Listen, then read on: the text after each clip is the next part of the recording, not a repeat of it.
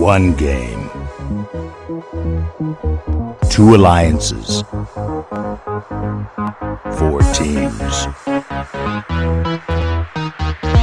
140 seconds.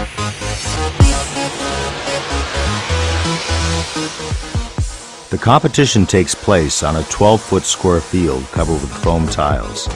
In the center of the field, there is a 28-inch raised steel and Lexan platform.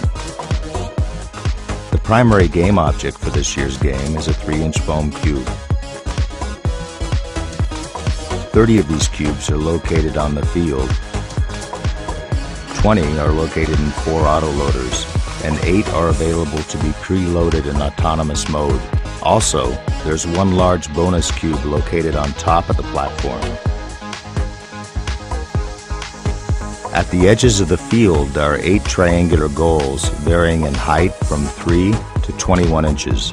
There is also a low goal marked by a tape line in the corner. Teams will compete in alliances of 2, with 4 robots on the field in 2-on-2 matchups. Robots begin each match touching part of the 2 alliance tiles of their color. All robots must be able to fit into an 18-inch cube to start each match. Each team consists of 2 student drivers and a coach. The coach can be an adult or a student. Matches are 2 minutes and 20 seconds long, starting with 20 seconds of autonomous mode.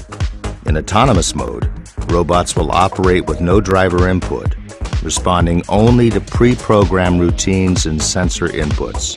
The alliance that scores the most points in autonomous mode, excluding the bonus cube, receives a 5-point bonus. After the autonomous mode, the match continues with 2 minutes of driver control. Student drivers now control their robots in an effort to score as many points as possible. Each cube placed in a goal is worth 1 point for the alliance of the cube's color.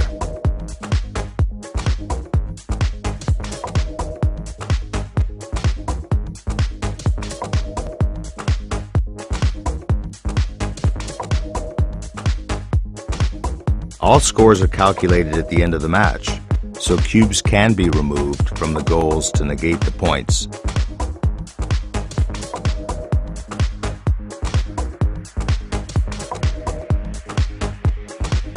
The alliance with the highest cube in a goal is awarded a 5-point bonus for owning the goal.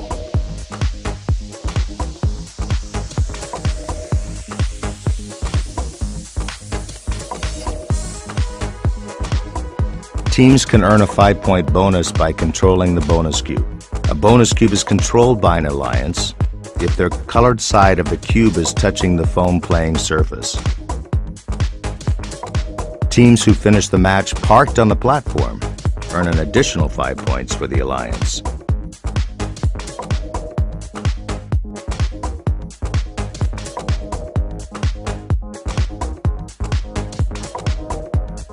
Let the game begin.